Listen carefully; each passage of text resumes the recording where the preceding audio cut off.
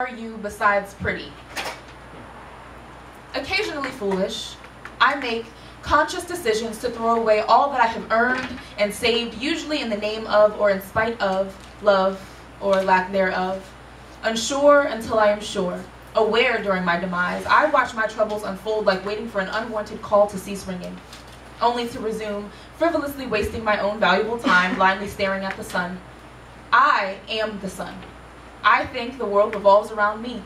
I bring growth with my very being and singe the very crop I once nurtured.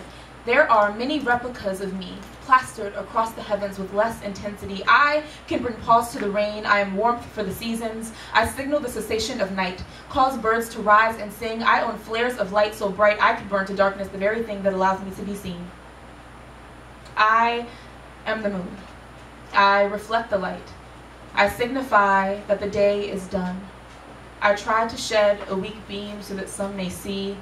My brothers and sisters are the stars. I am walked on by men, attempted to be claimed.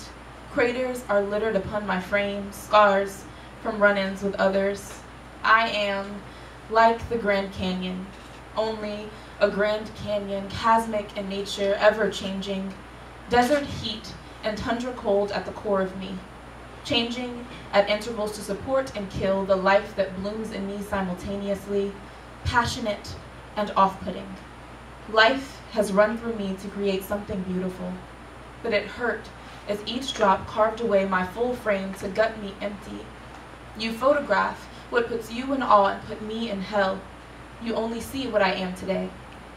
You don't know the pain that coursed through me, made these caverns you crave. I am profound, brilliant, compassionate, insatiable, multifaceted, favorable, pleasure, generous, chasmic, memorable. I am delectably sweet. I don't make an impression, I am an impression. I am the personification of the deep desire to be loved in intimacy.